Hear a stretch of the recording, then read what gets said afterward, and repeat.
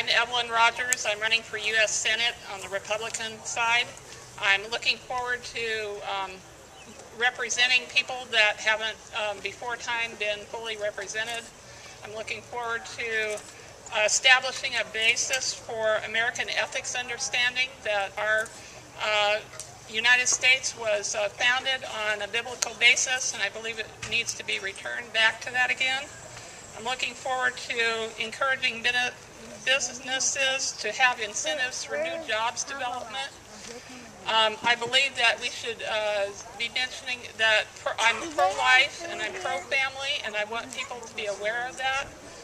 And I believe that when we're talking about 10th Amendment issues, that the states are needing to have more support given back to them, because the federal government has a lot of times given laws, but they haven't given the funds back to the states in the way that they should.